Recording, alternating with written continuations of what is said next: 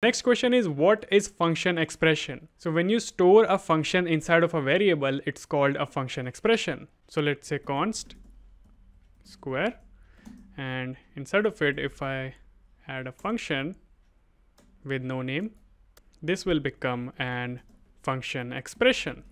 That's it. Now an add-on to this question can be, what is this called? So you see, this function doesn't have a name, but we are giving this a name by assigning this to a variable. But this part in itself, what is this called? This is called an anonymous function, which the function which has no name.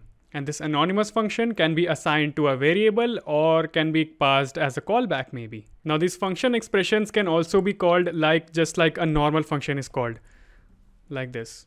And need to pass a number, let's say 5. And let's see. Yep, we get 25 over here.